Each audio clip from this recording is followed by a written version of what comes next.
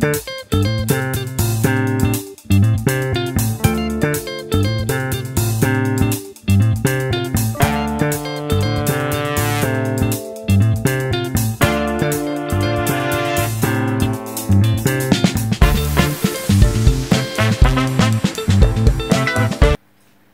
it going? It's Ed with SGU TV, and today we're talking about shock. So what is shock? Shock is this condition where you lose blood perfusion to the organs of your body. That also includes peripheral organs, such as, your skin is an organ, your vascular system is an organ, and, the tissues of your muscles, nerves, all this other kind of thing. Think of different organ systems, right? And let's say, for example, we have our finger here, right? Well, what happens is that our blood's going to have problem perfusing particularly peripheral organs because, let's say that we have a area that's more central, right? Our central area may have something called anastomoses, which means it's supplied by multiple blood pathways. But the peripheral organs are going to show their symptoms first because they don't receive as rich a supply of blood. So one thing that we should know about this particular disease is, actually I would call it more of a condition, right? So this thing is, it has a positive feedback mechanism that makes it particularly dangerous, and not only that, but it is actually a medical emergency, classifiable as a medical emergency. Okay, so this is very serious, and it can compound on itself, okay? So there are some symptoms that do tend to repeat themselves in the different types of shock, and today we're going to talk about 4 different types of shock, with maybe an additional 5th one that we're going to talk about a final classification. By this information was compiled off of Wikipedia, so your class notes may be a little bit different. They may not include the 5th version, they might, but I do find it to be a reliable resource. So, let's move on. Before I was talking about the heart, and I was talking about the pumping to peripheral organs, and to help us memorize the different types of shock, okay? One thing that will probably help you is thinking about the heart and thinking about the peripheral organ, and what can go wrong to perfuse this particular guy. The first thing is we could lose blood, a whole lot of it, in fact. If we lose a whole lot of blood, then it's obvious that it'll be difficult for us to perfuse these end organs just because there's not enough blood to reach there, okay? This is also known as hypovolemic shock, low hypovolemic volume. So this particular shock is notable for certain symptoms that we would expect to see, such as cold and clammy fingers. This is because the blood can't reach there, so can't really engage in the metabolic process, and it can't really stay warm. What other processes would happen? Well, as a person does not get blood out to their system, they start to engage in a little bit more anaerobic respiration, right? The lactic acid starts to build up. This lactic acid is going to cause a state of respiratory acidosis, right? Well, actually metabolic acidosis, and then from there, they're going to actually try to correct this with their breathing. So they're going to breathe in and out, in and out, in and out very fast. And this is also usually accompanied by rapid, shallow breathing. Now, most of the type of shocks, in fact, I can't think of any off the top of my head.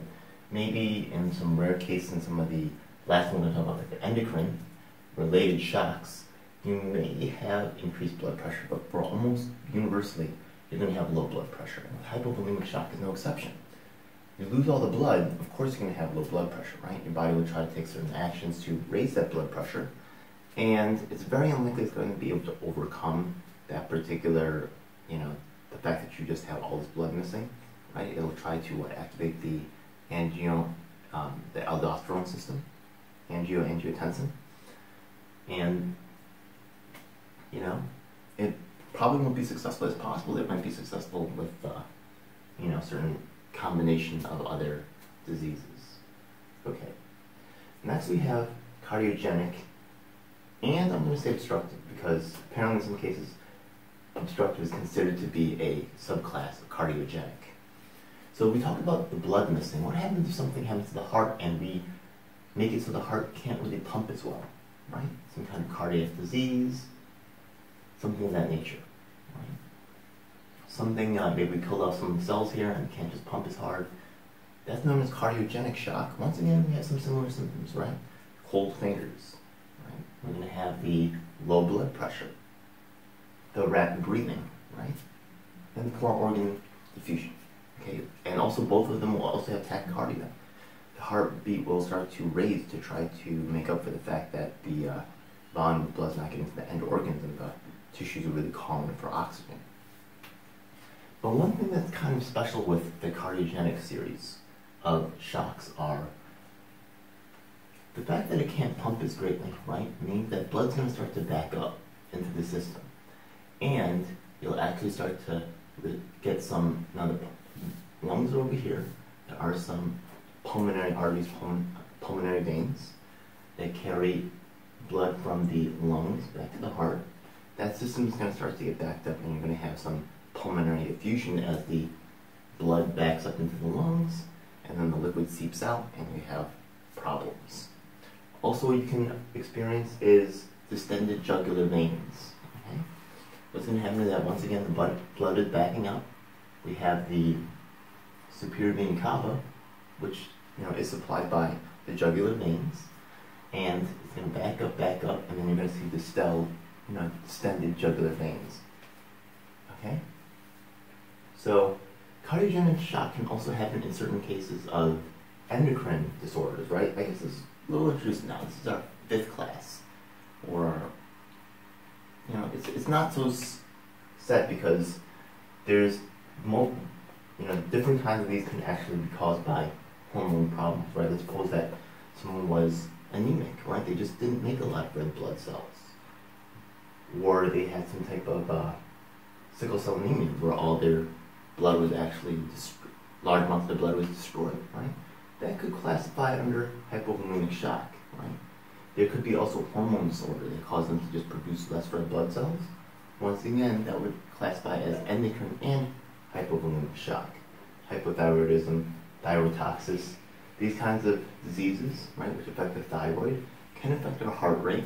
And if our heart rate goes down, then, we're going to have some cardiogenic shock going on. Obstructive shock is something's plugging the vessels that actually, or the heart itself, or something blocking the passageway. It's obstructive. It's quite intuitive, right? So, could be the aortic stenosis, right? Some kind of narrowing of the vessel here. We could have some type of cardiac tamponade, right? Some object is lodged inside of the heart, making it difficult for it to pump out the blood. And this would be obstructive, and honestly, the symptoms are almost indistinguishable from the cardiogenic shock, which is usually why it's paired together, right? It also has some relationship with the cardiovascular system, right? They're both part of it. Now the last one we're going to talk about is something called distributive shock.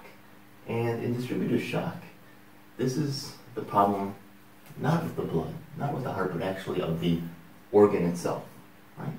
So let's suppose that something is going on with these cells here where they can't really use oxygen. They can't really use the respiratory procedures that would end up using, that would allow the blood to perfuse into the area correctly, right, and supply the tissue correctly. It's actually at the end site. So, like I said, it's a destination problem.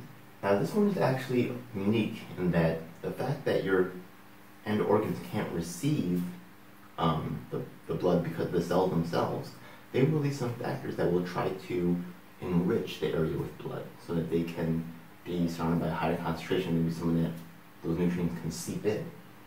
So in this case, right, while these ones are all going to be modeled for cold extremities, this one is actually going to be warm. The person will be warm, okay, because the blood is all seeping into those areas. Now, let's suppose that someone actually has a distributive disease, which is often going to be, could be like endocrine, right? Could be other things. Could be some type of, necrosis or something like that, right? Let's suppose someone with necrosis, right? While the nurse is wheeling them over to the to the surgery room, right? then what happens is that they all of a sudden have, you know, they get cut on a doorway and then they start to leak massive amounts of blood. Can they have distributive and hypovolemic shock at the same time?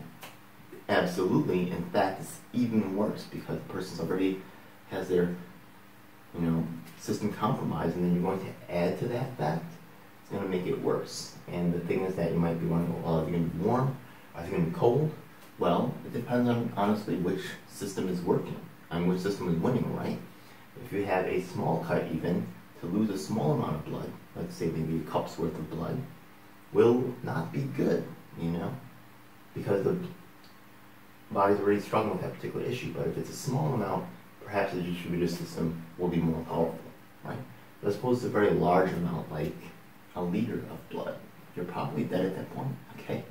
But if you lose, like, let's say a liter of blood, then your body will probably just not have enough blood to carry to the destination sites, and you will end up becoming cold anyways, right? Now there's some types of shock that are classically known to be distributive. Septic shock, okay? This can be caused by a huge systemic infection. Usually you might see this in the hospital, right? Remember, this is a medical emergency, so anybody with shock does end up in the hospital. Usually, someone with septic shock, right, they may have a bacterial infection that somehow has gone amok. Anaphylactic shock, they can't breathe properly, right? Their throat got constricted, and this can actually lead to a loss of blood perfusion. Neurogenic shock. Let's suppose that I hurt my spine, like the upper part of my spine, right? What can happen is that this can actually impact certain sympathetic pathways, and sympathetic pathways are going to activate our fight or flight response. That's going to make our heartbeat increase, and it's going to make the contractility of the heart increase, right? So if someone has neurogenic shock, your sympathetic system is compromised due to the spinal injury, and the sympathetic system can't really innervate the heart properly, and you end up having, you know, which type of shock would you classify that as? Would it be hypovolemic? No, there's no loss of blood. Would it be cardiogenic? Yes, because actually you are saying that the heart itself is having problems pumping, right? So once again, this word cardiogenic is a little bit of a misnomer, probably the most tricky part about the whole thing, because we call it cardiogenic. In this case, you might think, well, did it really start in the heart? And you might say, no, right? But actually, because the heart is, I guess and they're saying genic was kind of in the beginning, right? I would maybe say like the end reason, right? It's the final reason out of all the procedures that really kind of makes it so that your blood pressure is low and the end organs are perfused poorly, okay? And one last time, let's say distributive shock, right? Do you expect them to have a high blood pressure or a low blood pressure? Well, can be confusing, right? You have more blood going to the extremities, so does it make the blood pressure go up? Well, actually in this case, I would have to say no, okay? Even though you have more vasodilation, it's really because of blood vessels kind of expanding, right? Vasodilation. It's not really because of the heart pumping harder, okay? So your blood pressure is not going to go up. I hope this cleared up things for you, and I know it's going to help me, and I hope it'll help you. Alright, that's it. Thanks for checking out SGU TV. Please make sure to like, comment, and subscribe, and check out our other videos.